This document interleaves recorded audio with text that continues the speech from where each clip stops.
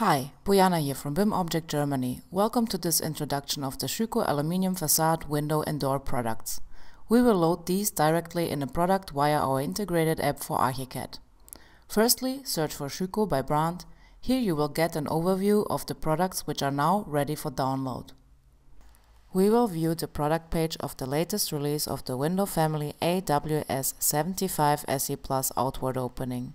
Here you will find an overview of the window types available, a short description text, links back to Schüco's homepage for further information, related and classification. In the download menu, different file formats are available. The PDF documentation contains an overview and technical info of this particular Schüco family. Let's take a look inside the document. Here you can see the overview with the different types available. This information you will find reflected in the Revit project file, as you can see here inside of Revit. The same overview is included in the ArchiCAD PLA file too. So, now we are back in our download menu. For our current project you can download the LCF library through our ArchiCAD application. To use these files as intended, you must download the Schüco macro library too. Back to the current project file, we are going to place the windows in our building. Therefore, you need to go in the window default settings. Here you will find the objects you have downloaded from the product page. As you see here, I have loaded the whole Schüco library in my project file. In the user interface, you can choose the handle type and the 3D opening angle for turn and tilt. On the next step, you will find some technical information about this particular window, and you have further parameters, which configure the reveal type, the wall closure and inset.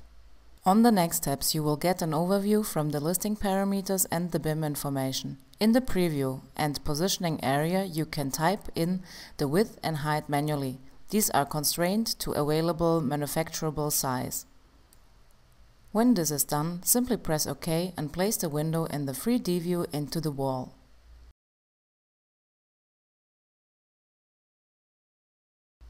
You can still adjust the width and height of the window through the integrated hotspots until the window is placed accordingly.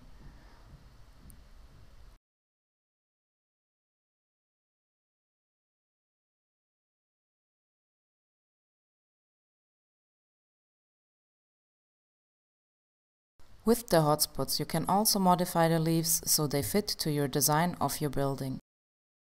For the windows with opening lines displayed, you can edit the opening angle as I am doing here.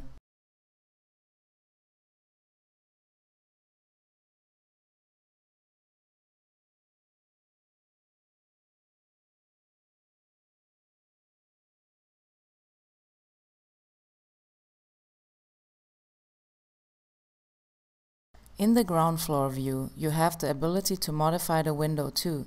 These windows are developed to 3 LODs. For example, here when you change the scale to 1:50, the profiles are more detailed.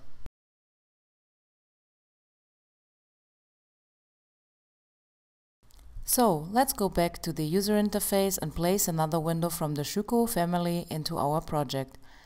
As explained for the previously, to modify the window, use the hotspots to adjust the parameters.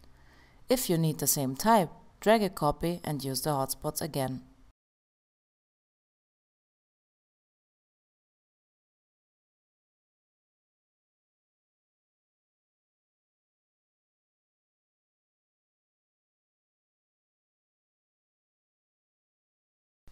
If you need more information about this particular product, you can simply go back in the user interface to BIM information. Click on the product description button. There you will be directed to the product page on BIMobject.com, where you can find additional information and further files too. Make sure that you downloaded the Schüco door and window macro library too. This library works for all Schüco products which are available on BIMobject.com. Let's have a quick look at the Schüco doors. Here you can set up an opening angle in 3D.